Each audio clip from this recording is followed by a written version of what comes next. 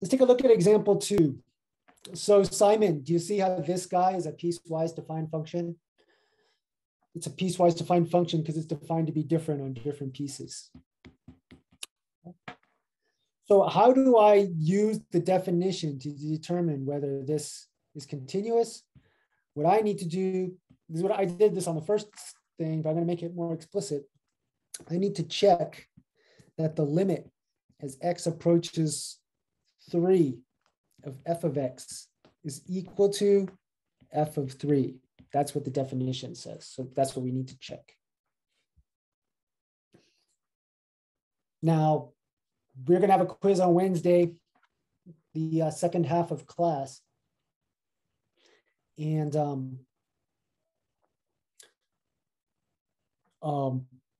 when you see a piecewise defined function like this, I'm hoping that it's kind of automatic how you evaluate these types of limits.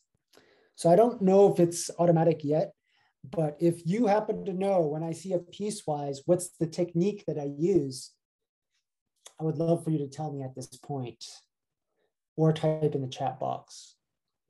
So I have a piecewise defined function and I want to know what the limit is at one of the border points. He sounds like a border point at 3. How would you evaluate a one-sided, a piece-side, oh man, I think I just gave away the answer. How do you evaluate a piecewise defined like limit? Anyone remember? That's right, Audrey. You got to do 2 one-sided limits. You got to go from the left and you got to come from the right. So we're going to do that. So we're going to take the limit as x goes to 3, whoops, x goes to 3 from the negative side. And we got to calculate the limit as x goes to 3 from the positive side. Let me move it over a bit. And then we have to check whether that's the same thing as f of 3. Okay. So if I'm approaching 3 from the negative side, is that going to be the top function or the bottom function?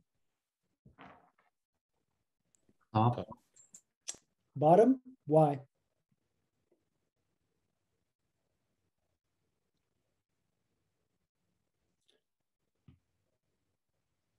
Let me draw a little number line here.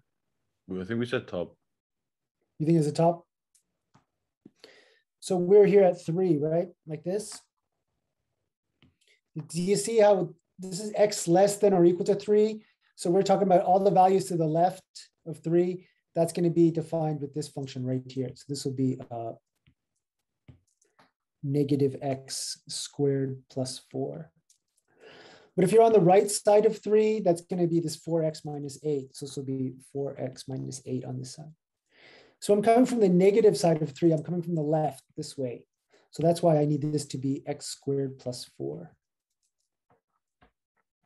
Does that make sense, Reagan? Yeah. Okay, good. But then if I come from the right side, it should be 4x minus 8. Okay. So we just got to evaluate those 2 things. We got to see if we get the same answer. So at this point, these are just polynomials, which means I can use the direct substitution property. So I use the direct substitution property, and then that's going to give me 3 squared plus 4. And that's going to give me 13. Did I forget a negative? I forgot a negative. Oops. Negative. Sorry. That's going to give me negative 9 plus 4, which is negative 5. I'm going to use the direct substitution property on the right-hand side. So this is going to be 4 times 3 minus 8. That's going to be equal to 4. So Why in both situations, sorry, why is the 3 negative? It's not, the 3 is negative. There's a negative in front of the x here. Oh, okay. I just made a mistake. Yeah. So this is, in both situations, I use the direct substitution property. Direct substitution property. So what can you say about this limit? I come from the left, I get this. I come from the right, I get this. What can you say about this limit overall? Does not exist. Correct. So since these two guys are different, the limit as x approaches 3 of f of x does not exist. So once the left-hand side does not exist, there's no way it's going to equal to f of 3 because this is just a single number. So we need both of these numbers to be equal.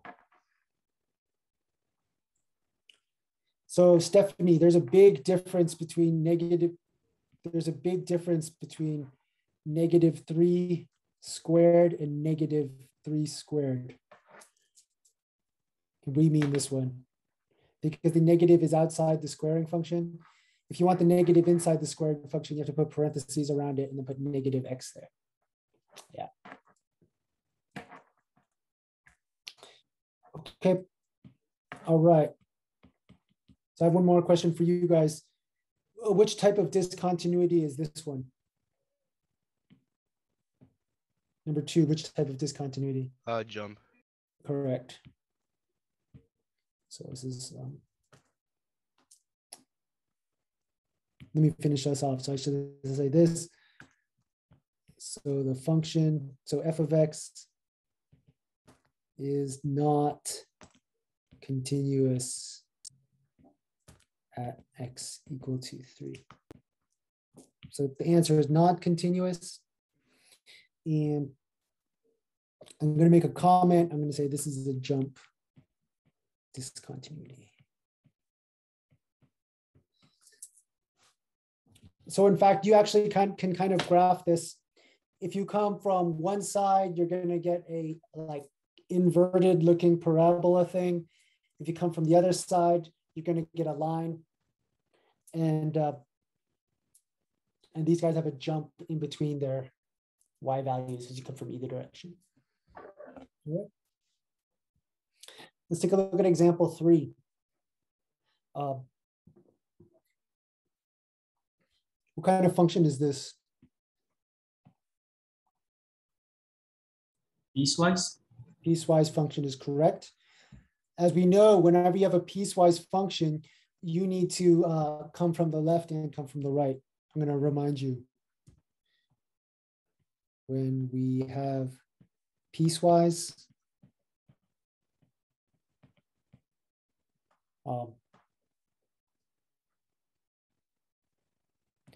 we need one-sided limits. We need to calculate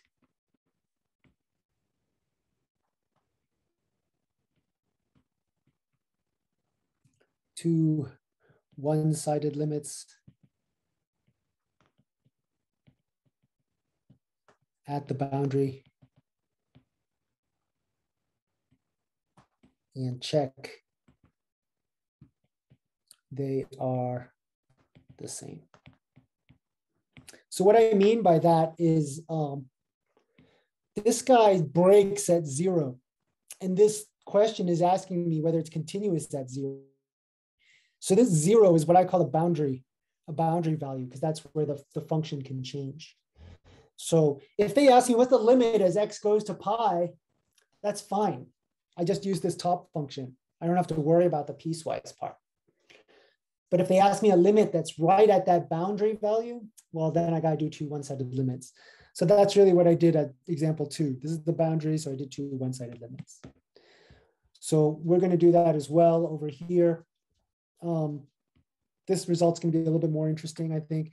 So we take the limit as x goes to 0 from the negative side of sine x over x. Does anybody know what that's equal to? 1. Sorry, that's equal to 1. Who said that? Rocky, good. I should write one extra line. The limit as x goes to 0 from the negative side of f of x. And then I substitute what's my f of x from the negative side. And then I get 1. Next, I need to calculate what's the limit as x approaches 0 from the positive side of f of x. That's equal to the limit as x goes to 0 from the positive side of sine x over x. And this is equal to what? That's right, it's equal to 1 again. And for those of us that don't remember, wait, why is that equal to 1 again? Let me show you. So we had done this 1.5 worksheet, and in example 3, we had basically taken the limit from the left and saw it was going to 1, take the limit from the right, saw it was going from 1. Oh, this limit's going to 1. We said this was important. It comes up over and over in this class. So that's how we got the 1, in case you're wondering. All right. So these two things tell us that the limit as x approaches 0 of f of x is equal to 1. What is my actual function value f of 1 equal to? Well, when I look at my piecewise defined function, f of 0 is equal to. Well, when you look at our piecewise defined function, when I plug in a 0 for x, the output's supposed to be 1. So in this case, the function value at 0 is 1. So when I take these two things combined, this means that the limit as x goes to 0 of f of x is equal to f of 0. And this means f is continuous at x equal to 0.